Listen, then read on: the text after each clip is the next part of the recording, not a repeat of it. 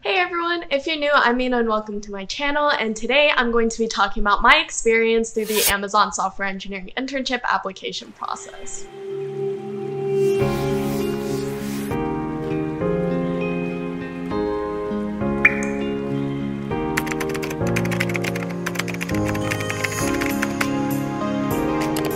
So before we get started with today's video, I did want to mention that this is the second video of a series that I'm doing based off of my personal experience applying to internships this year. So if you haven't seen it yet, make sure you check out my previous video. I'll link it in the description. But basically the last video was just my general tips as well as my stats that I applied with.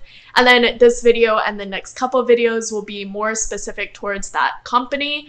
And my last video will be comparing the offers that I got and why I chose to go with the company that I did for next summer.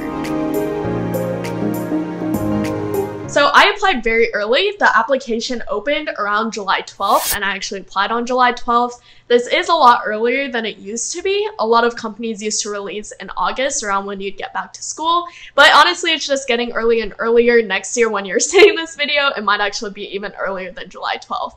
So make sure you're on the lookout for that because you should apply as early as you possibly can.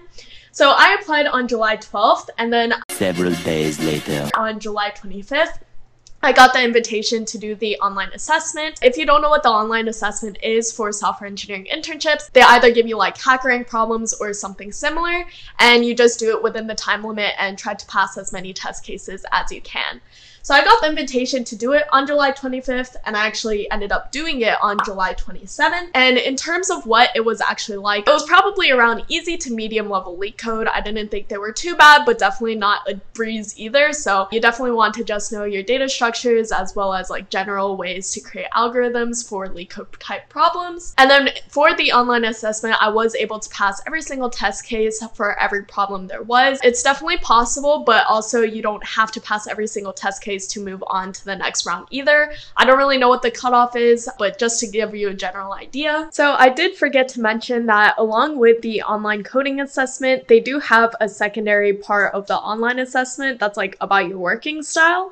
I don't know if this is necessarily like an assessment per se, because honestly they just want to learn more about your working style. So it was kind of like a survey where they just had a bunch of different questions kind of relating to Amazon's leadership principles. So I definitely read up on the leadership principles before taking this part, and then you just like rate on a scale how you would answer that question. So I definitely didn't think that was like too bad and not necessarily something you have to super prepare for, because it is just asking you questions about yourself. And then after I did the OA, I did get an invitation to do the final interview. I got that email on July 29th, and then I actually did the final interview August 15th. In terms of the final interview itself, it's only one interview, and it consists of both a technical coding challenge as well as the behavioral, all just in the time span of like, I think it was 45 minutes or an hour. So very, very short in comparison to other companies. So for the behavioral, I definitely recommend reading up on Amazon's company values because they want to see how good of a fit you'd be to work at Amazon specifically. So for the behavioral part of the assessment, you do want to have like a structure for how you answer each question.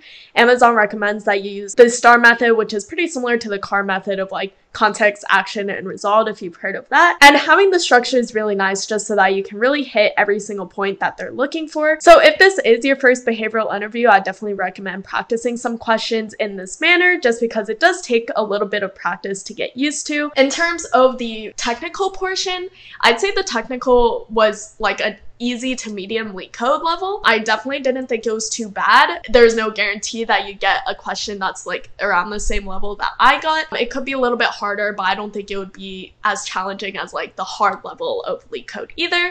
So I definitely recommend just practicing a lot of like easy to just a little bit medium level for leak code, and then you should be completely fine with that. So then after I finished the final interview on August 15th, I got an offer super quickly. So I actually got the offer on August 18th. They just sent me an email saying that I was accepted into the program.